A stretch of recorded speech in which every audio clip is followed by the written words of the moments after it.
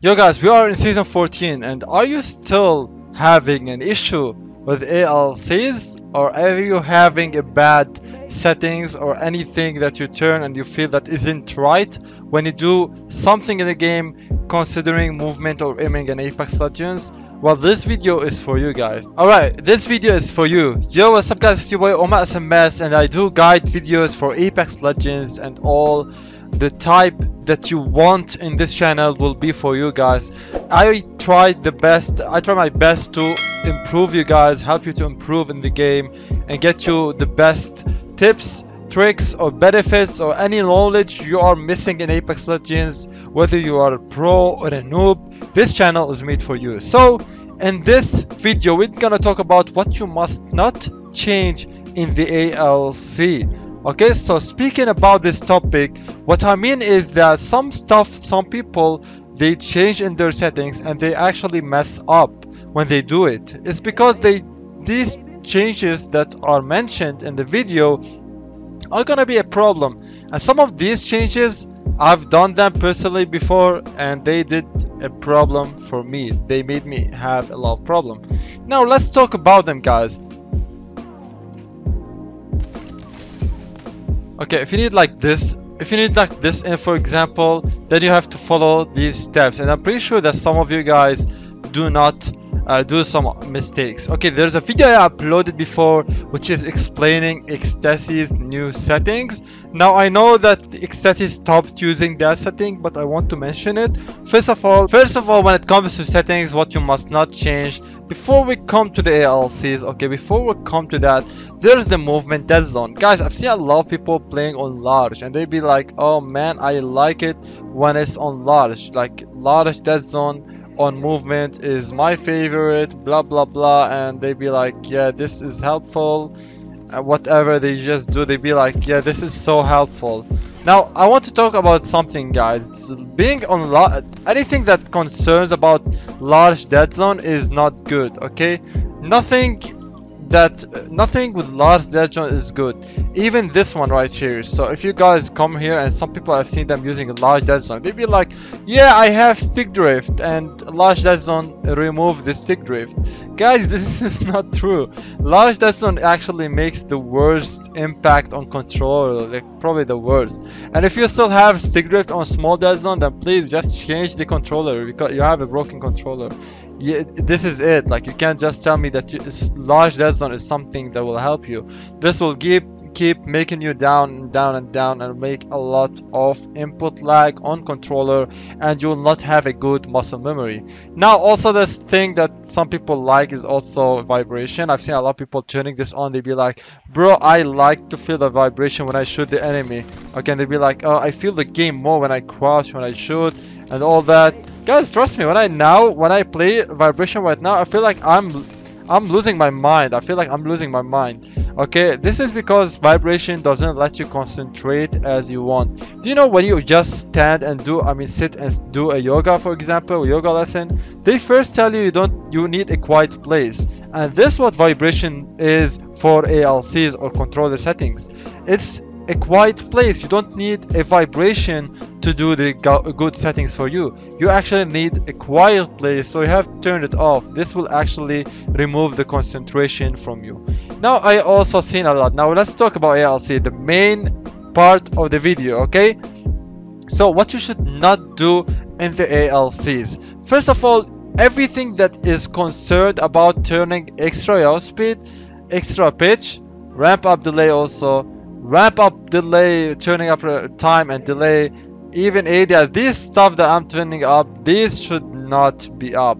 Okay, now in my latest video on Ecstasy's explaining guide video of his ALC, he had like this maximum extra and had low ADS, and some people said, wow, it gives me aim assist. Well guys, that's not true. First of all, it will help you in some stuff, in making something easier, but it's gonna make something even worse, and a lot of things will get worse. First of all, the muscle memory. First of all, when you have a high ADS extra pitch or yaw speed like this, then this sense right here is only gonna be used for the aim assist, and that's bad. That's not what we want. basically when you have this 200 without having an extra yaw and pitch, will make you feel that the ADS sense is still the same speed when you're aiming on the target, which will make you have a good muscle memory and good tracking wherever the enemy is, close or long range. But when you have this extra yaw speed and pitch speed and you aim on the target, you're gonna feel that the aim is very slow if you have a low ADS, of course, and if you want to switch, you're gonna feel very fast, but when you go, it's gonna feel slow, and this will make a lot of problems. By the way, this is gonna be a big problem because you really don't need that high ADS, yaw speed and extra, and I'm gonna make a specific video for this and tell you when to use it or how to use it. But for now, for this video, don't turn this on. This is gonna be a big mistake that most people do.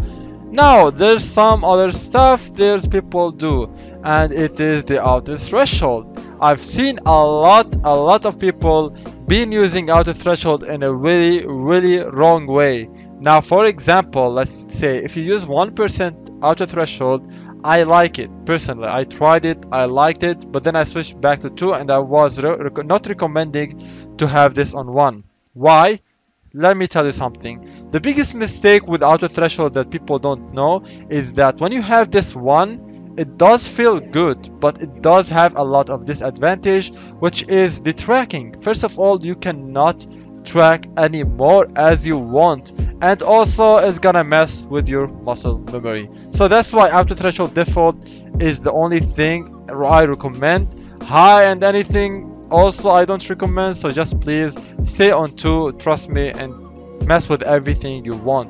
Now anything concerned about response curve, dead zone, this we don't care about them, is all good, you can mess with whatever you want.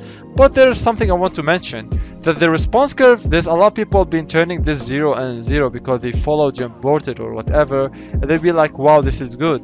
Guys, I know that some people don't know this, so I'm gonna mention it. Jim Borton and most pro players have a modded controller or scuff, which will make you feel that low ADS right here, or low response curve, low dead zone. Maybe they have a dead zone in their controller, or maybe they're just used to it. Don't copy it. Don't put 0 and 0. I don't recommend it because it has a lot of drift, it has a lot of problems, it has a lot of a lot of things I really cannot mention. It does feel good, I'm not gonna lie, but it is gonna put you in a bigger situation that you really cannot do. So please just balance them as you want. Now the other stuff I want to talk about is the pitch speed, ADS pitch speed. Now I've seen a lot of people putting this a very high because they like to balance between ADS, yaw and pitch, including me. I like to balance them. If I have 140 ADS yaw, I put ADS pitch on 140. But here's the trick. You cannot always balance them if you use high sense. Now, what does this mean? If you have a high ADS yaw speed like 200, you can't just put this on 200 and just play with it. This is gonna cause a lot of problems on long range fights, like up and down. So you're basically gonna have a big problem with tracking the enemy. It's not just gonna be fast, it's gonna be a problem for you guys. So I don't recommend a high ADS pitch speed. I recommend like maximum 150 or 140 or 160 even, but you don't really need above that, okay? Anything above, I feel, is just wasting your time or making the aim harder to land, and you really don't need to challenge yourself in a way that you put it hard with nonsense, I mean. Yeah, so these are the things that you should not do in ALCs, guys. I hope you guys enjoy the video. I hope you guys have a great time in season 14, and I hope you find your own settings and love it and not changing it anymore. So see you guys in the next one. Peace out.